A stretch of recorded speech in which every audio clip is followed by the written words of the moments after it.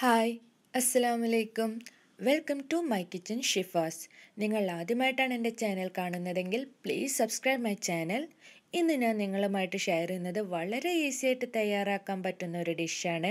അതായത് ബാക്കി വരുന്ന ദോശമാവ് കൊണ്ട് തയ്യാറാക്കാൻ പറ്റുന്ന ഒരു അപ്പമാണ് ഞാൻ കാണിക്കുന്നത്. ഇത് ചിലപ്പോൾ നിങ്ങൾക്കെല്ലാം അറിയായിരിക്കും. അറിയാത്തവർക്ക് വേണ്ടിയാണ് ഞാനിത് കാണിക്കുന്നത്. ഇത് വൈകുന്നേരം ചൂട് കട്ടൻ ചായയുടെ കൂടെ എല്ലാം സെർവ് ചെയ്യാൻ പറ്റുന്ന നല്ലൊരു അപ്പമാണ്. ഇതിന് വളരെ സിമ്പിൾ ഇൻഗ്രീഡിയൻസ് മതി. ഇതിന് ഏകദേശം ഞാൻ 1 കപ്പ് ദോശമാവ് ഇവിടെ എടുത്തിട്ടുണ്ട്. ബാക്കി വരുന്ന ദോശമാവ് മതി.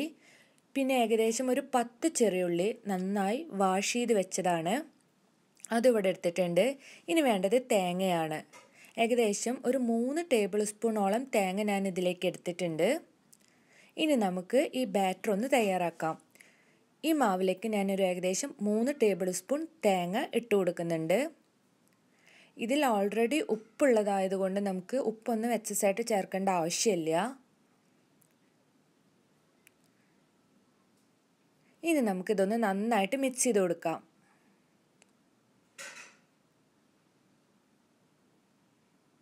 തേങ്ങ ഒരുപാട് ചേർക്കേണ്ട ആവശ്യമില്ല. 3 ടേബിൾ സ്പൂൺ 1 കപ്പ് മാവിലേക്ക് നല്ല കറക്റ്റായിരിക്കും. ഇനി ചേർക്കേണ്ടത് ഒരു 2 പിഞ്ചോളം അപ്പസോഡയാണ്, അതായത് ബേക്കിംഗ് സോഡ. ഇത് നിങ്ങളുടെ ദോശമാവിൽ ആദ്യം ചേർത്തിട്ടുണ്ടെങ്കിൽ ഇതിൻ്റെ ആവശ്യമില്ല.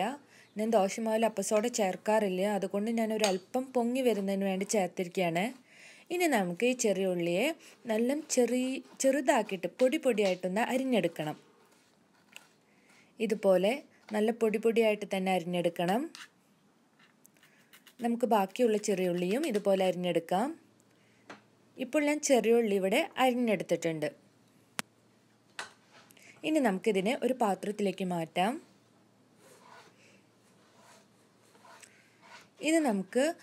ഇത് 2 തരത്തിൽ തയ്യാറാക്കാം. ഒന്ന് ഇതുപോലൊരു ഫ്രൈ പാൻ ഉപയോഗിച്ച് നമുക്ക് തയ്യാറാക്കാം. അതല്ല എന്നുണ്ടെങ്കിൽ ഇതുപോലൊരു കൊണ്ടുള്ള നോൺ സ്റ്റിക്ക് പാനോ അല്ലെങ്കിൽ അപ്പച്ചട്ടി എടുത്ത് തയ്യാറാക്കാം. ഞാൻ അതുപോലെയാണ് ഇവിടെ തയ്യാറാക്കുന്നത്. ഇതിലേക്ക് ആദ്യമായിട്ട് നമുക്ക് 1 ടേബിൾ സ്പൂൺ നെയ്യ് ചേർത്ത് കൊടുക്കാം. നെയ്യിന് പകരമായിട്ട് നമുക്ക് വെളിച്ചെണ്ണയും ഒഴിച്ചു കൊടുക്കാം. നെയ്യ് നല്ലതുപോലെ മെൽട്ടായിട്ട് വരുമ്പോൾ നമുക്ക് 4 പുറം ഒന്ന് ചുറ്റിച്ചെടുത്ത് ഇതിലേക്ക് നേരത്തെ അരിഞ്ഞു വെച്ചിട്ടുള്ള ചെറിയുള്ളി ചേർത്ത് കൊടുക്കാം. ഈ ചെറിയുള്ളി ഒന്ന് സോഫ്റ്റ് ആവുന്നത് വരെ നമുക്കൊന്ന് മൂപ്പിച്ചെടുക്കണം. നല്ല ഗോൾഡൻ കളർ ആവേണ്ട ആവശ്യമില്ല, കാരണം ഈ അപ്പം വേവുന്ന സമയം കൊണ്ട് അത് ഗോൾഡൻ കളറായി വന്നോളും. നമുക്കിതൊന്ന് അടച്ചു വെച്ച് വേവിക്കാം. മീഡിയം ഫ്ലെയിമിൽ തന്നെയാണ് ഞാൻ അടച്ചു വെക്കുന്നത്, കാരണം ഈ ഉള്ളിയിലേക്ക് ഈ നെയ്യിൻ്റെ ഫ്ലേവർ നല്ലതുപോലെ ഇറങ്ങി വരുന്നതിന് വേണ്ടിയാണ് നമ്മളിങ്ങനെ ചെയ്യുന്നത്. നമുക്ക് നന്നായിട്ടൊന്ന് മിക്സ് ചെയ്ത് കൊടുക്കാം. ഒന്നും കൂടെ ഒന്ന് സോഫ്റ്റായി വന്നോട്ടെ.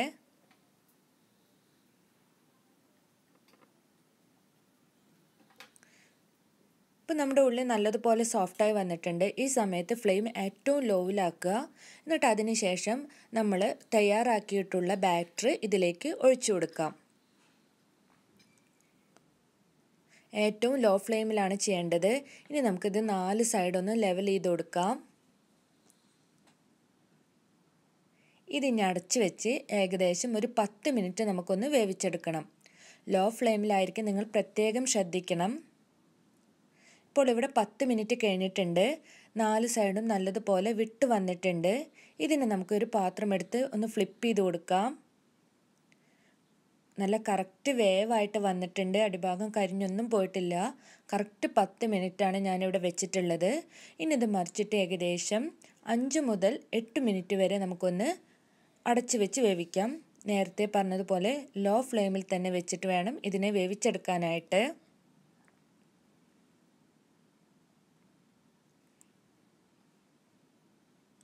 ഇപ്പോൾ 8 മിനിറ്റ് കഴിഞ്ഞിട്ടുണ്ട്. ഞാനിവിടെ ഫ്ലെയിം ഓഫ് ചെയ്തിട്ടുണ്ട്.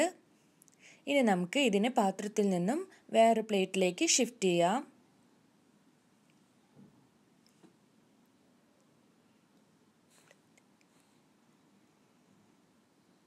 ഇത് നമുക്ക് ചൂടോടെ തന്നെ സെർവ് ചെയ്യുന്നതാണ് ടേസ്റ്റ്. തണുത്ത് കഴിഞ്ഞാൽ ഇത് വലിയ ടേസ്റ്റ് ഒന്നും കിട്ടില്ല. അതുപോലെ ഇത് പഞ്ചസാരയിൽ ഡിപ്പ് ചെയ്ത് കഴിക്കുകയാണ് ഇതിൻ്റെ ടേസ്റ്റ് എന്ന് പറയുന്നത്. ഞങ്ങളൊക്കെ സ്കൂൾ പഠിക്കുന്ന സമയത്ത് ഇത് ഞങ്ങളുടെ ഉമ്മമാരൊക്കെ തയ്യാറാക്കി തരാറുണ്ട്. ആ സമയത്ത് ഇതിന് വല്ലാത്തൊരു ടേസ്റ്റാണ്. ശരിക്കും ഒരു നൊസ്റ്റാൾജിക് ഫീലാണ് ഇത് കഴിക്കുമ്പോൾ വരുന്നത്.